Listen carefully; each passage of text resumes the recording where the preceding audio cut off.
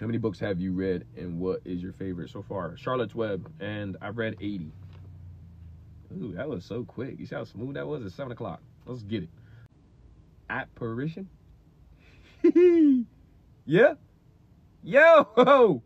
We got it? Apparition. Apparition. I never heard it. I don't know what it is. It's a ghost. I feel like a kid. This is, man. I'm still a little shaky with it, thinking it, because I'm like, I don't know what it is. So I'm still like, all right, I don't know it, but I know it now.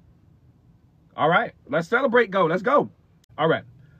Draw me a sheep. I leaped up as I had been struck by lightning. I rubbed my eyes hard. I stared, and I saw an extraordinary little fellow staring back at me. I read this at me very seriously. Here is the best portrait I managed to make of him later on.